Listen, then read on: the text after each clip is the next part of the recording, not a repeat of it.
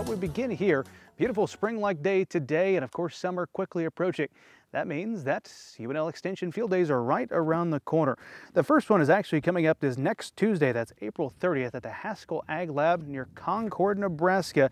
They'll be hosting a cover crops field day that will include tours as well as some different research updates. The program kicks off at 1 p.m. with an in-depth look at USDA NRCS-funded research plots dedicated to evaluating different fertilizer values of cereal rye cover crops. The second stop features another USDA-funded initiative with a review of cover crop varieties. Attendees will learn to identify cover crop species and understand their growth stages. The final stop of the day will include an introduction to USDA NIFA-funded studies that conduct integrated use of cover crops, mulch, and manure management strategies to mitigate nitrate leaching in cornfields. This field day will provide an opportunity to learn about leading research efforts and give producers a chance to engage with experts in the field.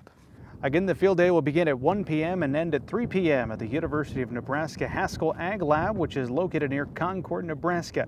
The event is free to attend, and you have until this coming Monday, that's the 29th, to pre-register for the event. For more information, you're encouraged to reach out to the extension educators focused on that area. Their contact information is on the bottom of your screen now, and we'll be sure to include that information with a registration link along with this story. Find that on the Market Journal website.